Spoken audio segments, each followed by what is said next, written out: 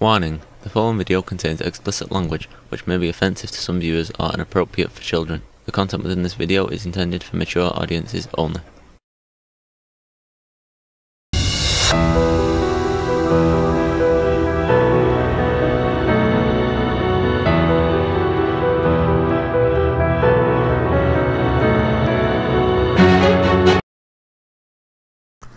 Hello, good people. How are you doing? Hope everything's going great. I really appreciate everyone who's been listening to any of the playlists and all the playlists. Today we are going to jump back into the Black Tapes, Season 1, Episode 3, The Unsound. So let's get on with this. What he said, but apparently she was now willing to speak with us. He said he had some time tomorrow before the conference. I met him at his hotel for lunch before we were scheduled to meet Jeff Went's mother. So yeah, getting these interviews in and knocked out's going to be a good thing. So how did you talk her into an interview? Mrs. Went is convinced her son was somehow harmed or perhaps possessed by evil spirits. I mentioned this is something I had a great deal of experience with. I told her I'd take a look. Can I ask you something? Of course. Why are you so interested in these black tapes of mine? If you asked me to imagine what kind of show a former Pacific Northwest Stories producer might create, this type of thing wouldn't be my first or second guess. Yeah, but I don't think you've ever listened to Tanis or Rabbits or Fairies or any of those other things that they've done, so yeah. The black tapes are really interesting, but they're only part of the story for me. I got into radio because I wanted to be Ira Glass or Terry Gross.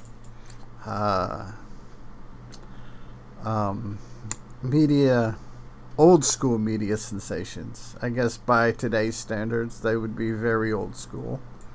Not Scooby-Doo. Exploring the motivations behind somebody so driven to disprove the existence of anything supernatural, that's what I'm really interested in. Me? I'm interested in the truth. Then we're interested in the same thing. So, it makes you wonder if that it's not so much about disproving the supernatural as it is finding a common ground or the truth of whether or not it's there or not. There's something in the last episode of our podcast that I'd like your approval on before we upload it to the server. I'm not going to include it if you'd rather I didn't. Sounds ominous. Can I play it for you? Here? I have it on my phone. Go ahead. Let's listen to it. During one of our interviews in San Francisco, Dr. Strand told Robert Torres and myself that he was never married. The truth is, Strand was married, and his wife went missing under very mysterious circumstances in 1997. Now, I suppose he might... Yeah, this is when the chickens come home to roost, as we say. lie about something like this to protect his privacy. But if he's willing to lie about his wife, what else might he be willing to fabricate? That is the $100 million question. You're investigating me? Not really. Or not exactly. I'm guessing you just didn't want to share your marital status with Robert Torres. Fair enough. But, and again, I'd like to reiterate... But is a big, huge, giant word in these circumstances. ...that I'm not going to air any of this stuff without your consent. But, to be honest, I got into this, like I said, because... you wanted to be Ira Glass and not Scooby-Doo. Exactly. I just feel like this show has evolved into something really interesting for our audience. Not just the tapes, but everything surrounding you and your work. I think the supernatural will always have a certain amount of appeal to it, with it, having high points and low points, but always there's going to be an appeal for it. I'm including my own conversations with my producer Nick about my process. and my mistakes, nothing is out of bounds. If the response to episode 1 is any indication, our audience is a lot more interested in you. Yeah, plus play, like I said in an earlier video, it also plays the whole Mueller and Scully avenue too. Than in me. Oh. I started the show because I wanted to learn about people, to profile human beings by filtering them through their occupations. I don't want to get too far off course. Yeah, it's kind of cool. Do you feel like you're getting far off course? Honestly, Why not? I'm not sure. Like I said earlier, I'm interested in providing balance to the paranormal conversation. If you think my personal life is of interest for some reason, I suppose it's fine. And, you know, that right there either tells you he thinks he's got all his skeletons cleaned up and hid real well, or he doesn't have any skeletons. One of the three. That's not exactly a ringing endorsement. What do you want to know? Do you mind talking about what happened with your wife?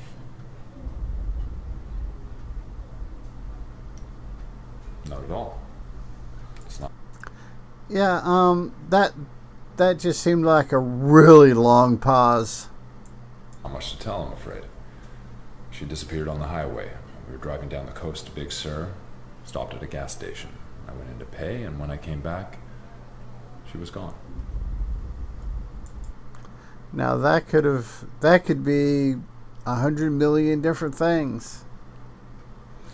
But in this universe, it's usually the worst paranoia, crazy thing you can think of.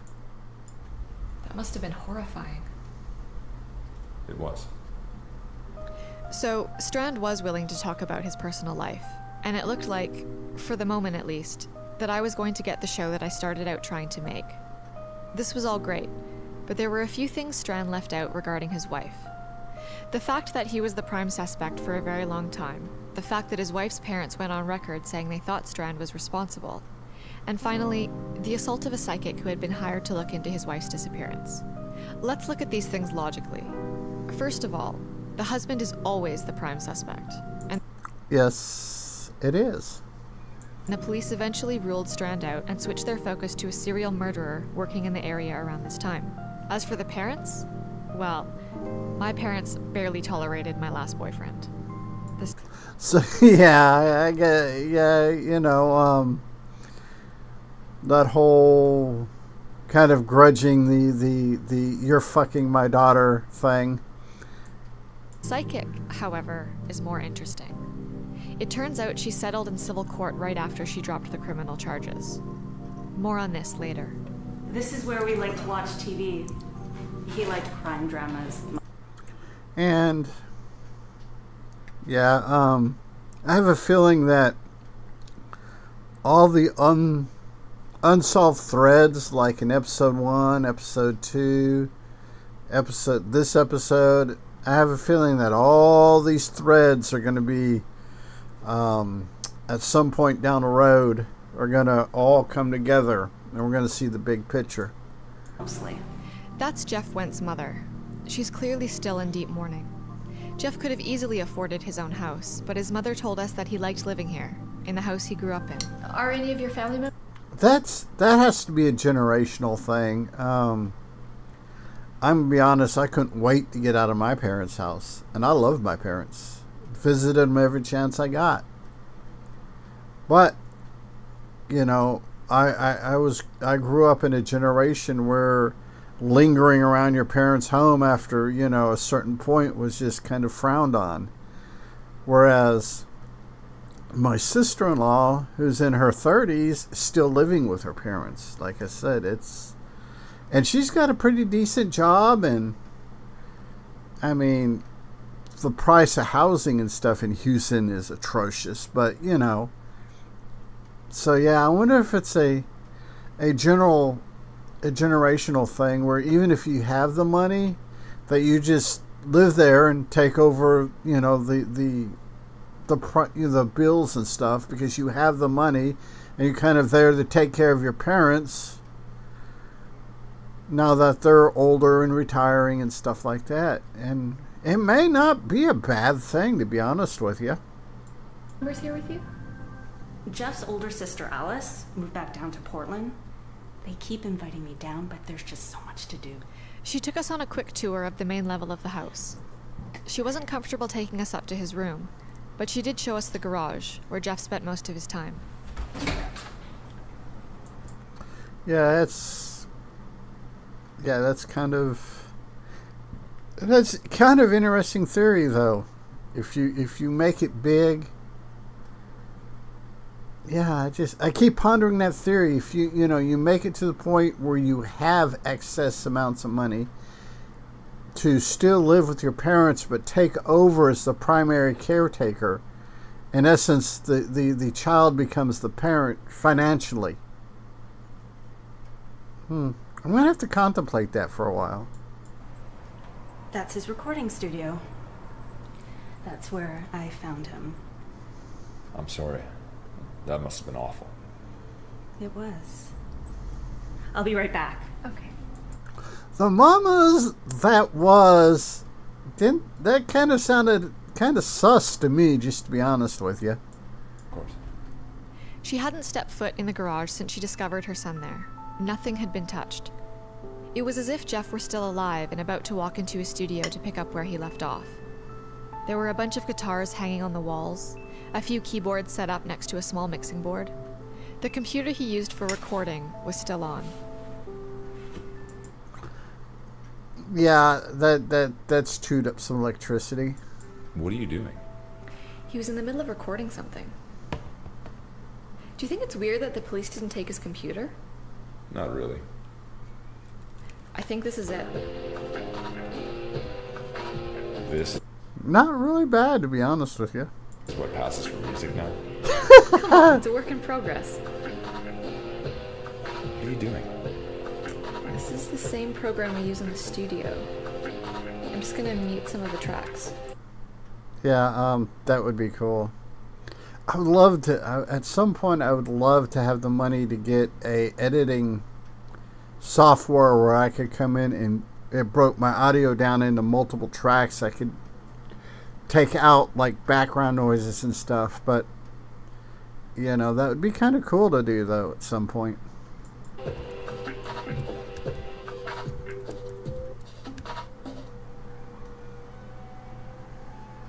Interesting.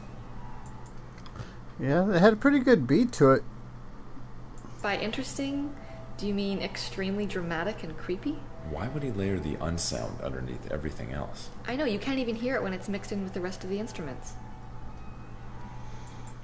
And ba-ba-ba-boom. We're getting creepy. Oh, wow. What? Do you see this? What am I looking at? I'm guessing you don't illegally download music.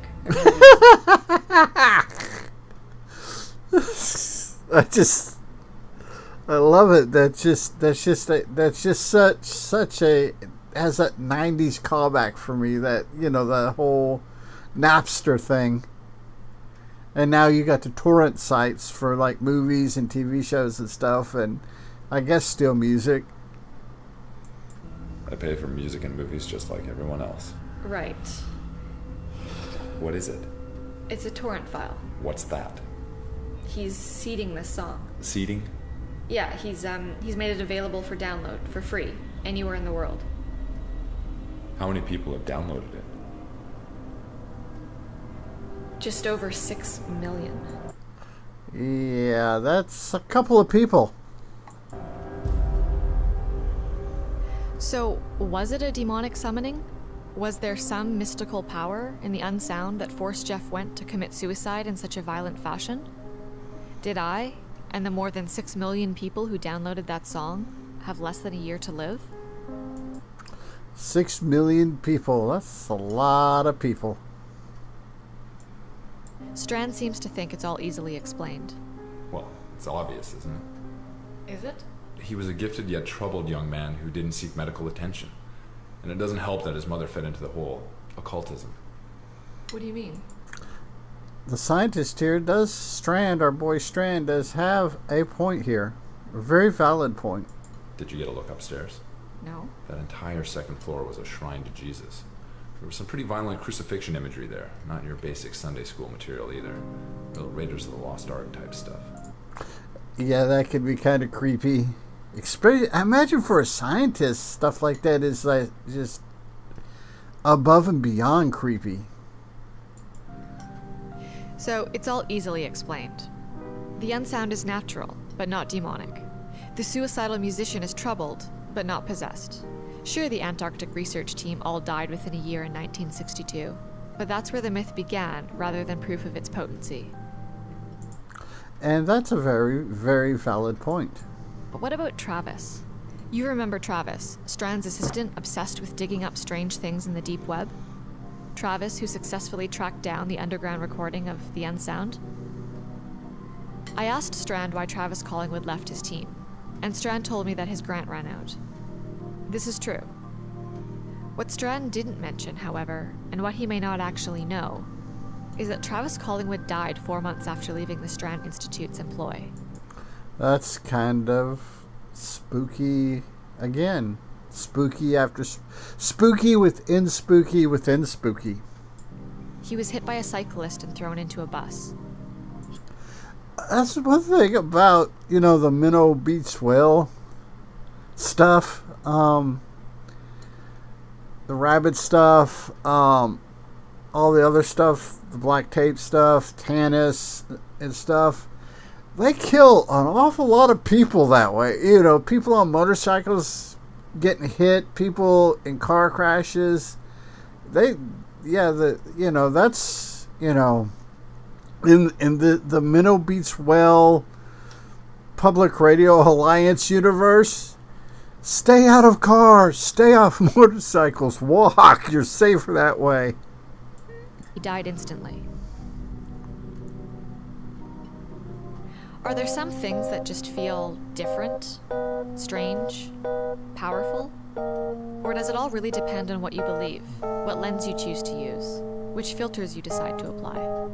And I think a lot of that, your filters and how you view your world, comes into play on how you look at these kinds of events. I'm Alex Regan. This is the Black Tapes Podcast. We'll be back again next week. So, once again, I hope everyone's enjoying everything. I enjoy doing these videos. I will be Saturday, tomorrow. In fact, today is the 16th of August, 2024. And tomorrow I will be I'll be posting. I recorded it earlier, and I will be posting a full length, or not a full length, I guess. I don't know. Longer length, bonus length, I don't know. You tell me in the comments below. Video, it's going to be between 30 and 45 minutes long.